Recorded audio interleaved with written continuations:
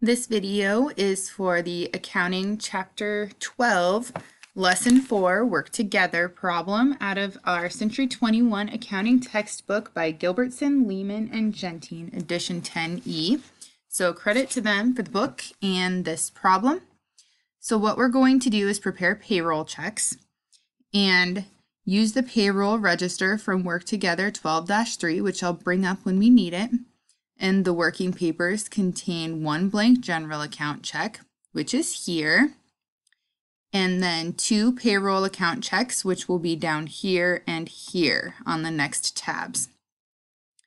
And then three prior period pay stubs for each employee, which you'll see at the top of each of those sheets.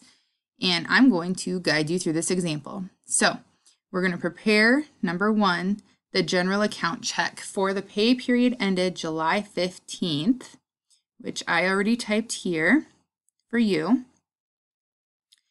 And then the description, we're just going to go ahead and type July 15th, 2020, whatever year it is, payroll. And our amount, this is where we go back to our previous lesson.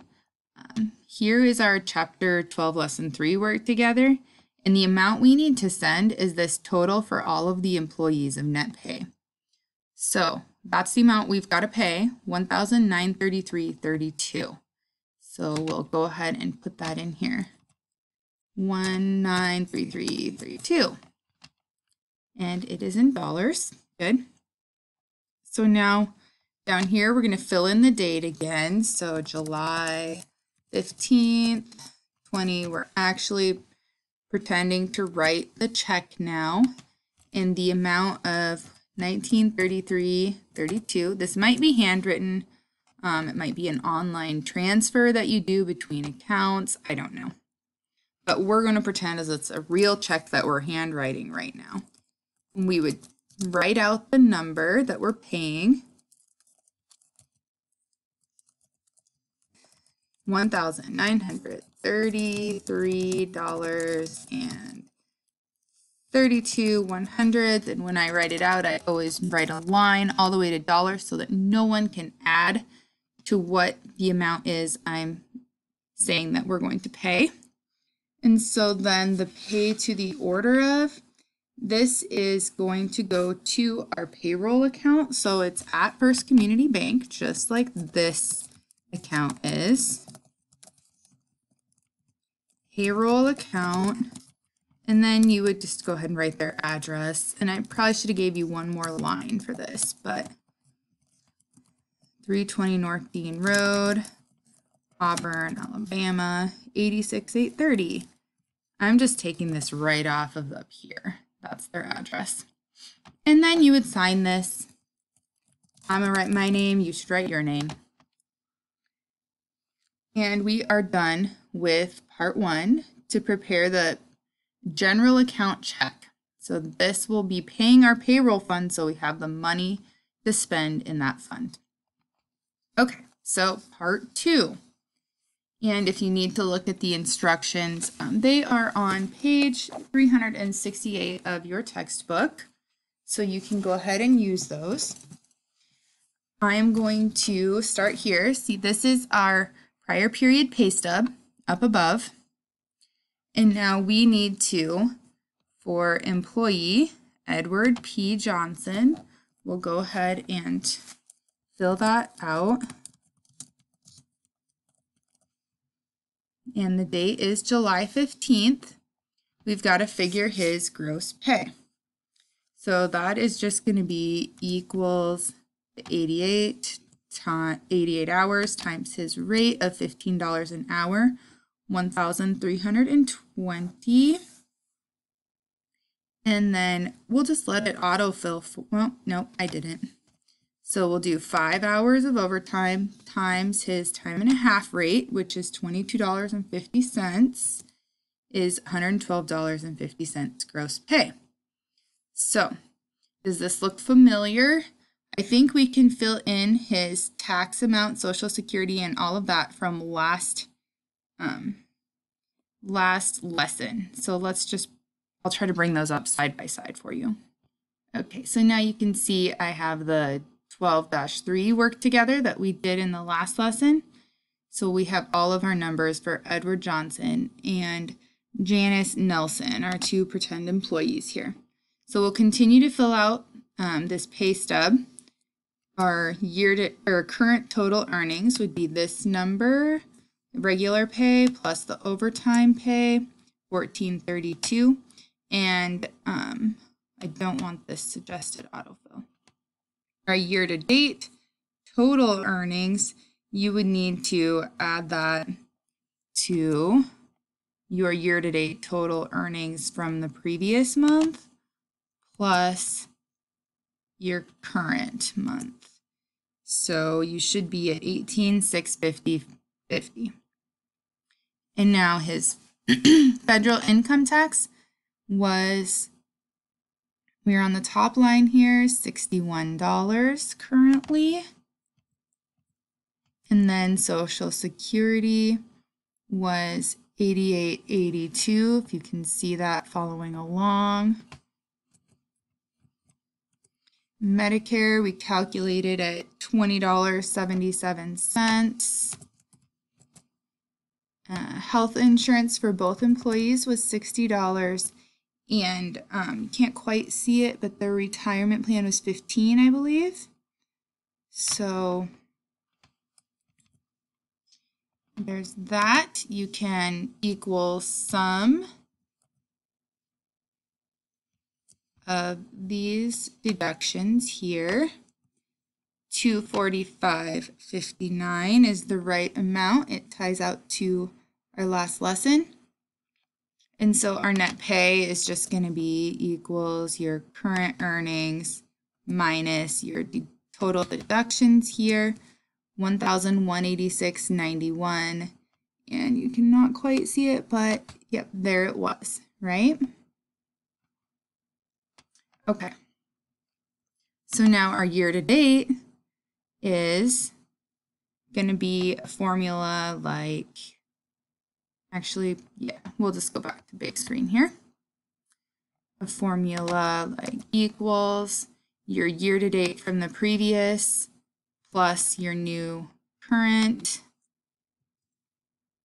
583, and I think you should just be able to copy that and then highlight these cells, right-click, paste special, formula only, and it should just continue to give you what you want. So for example, Medicare tax, it'd be year-to-date from the previous month plus this current amount. And so I believe that should be correct, 583.1156. Yes, those all look good to me. And now we will do a total on that. So an equal sum, again, click and drag through those. $29.84.77 is what he has had deducted from his paycheck so far. And the total net pay would be equals your year-to-date total earnings minus your year-to-date deductions, $15,665.73. He's going to want to kind of keep track of how much he's been paid.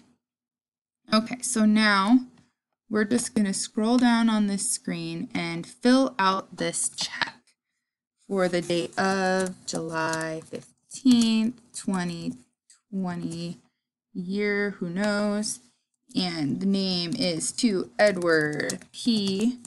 Johnson, and the amount we're paying him is $1,186.91. So remember, his net pay is what he gets.